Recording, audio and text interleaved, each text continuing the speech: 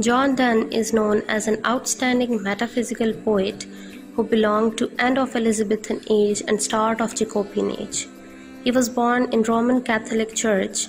At the age of 11, he entered the University of Oxford for 3 years.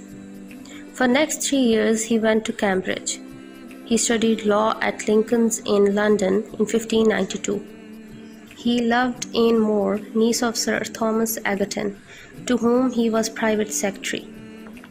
No one accepted his secret marriage and he was dismissed from his job. He was also imprisoned. During this, he had started writing poetry. After that, Donne lived as a lawyer. However, later he converted to Anglicanism and became a priest in 1615. He became Dean of St. Paul's Cathedral, and there he delivered sermons. His beloved wife died after 16 years of marriage during delivery of the 12th child.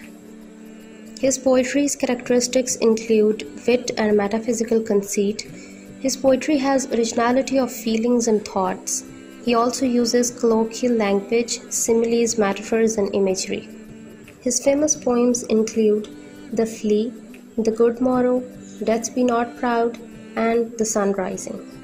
He was died on 31st March 1631 and buried in Old St. Paul's Cathedral.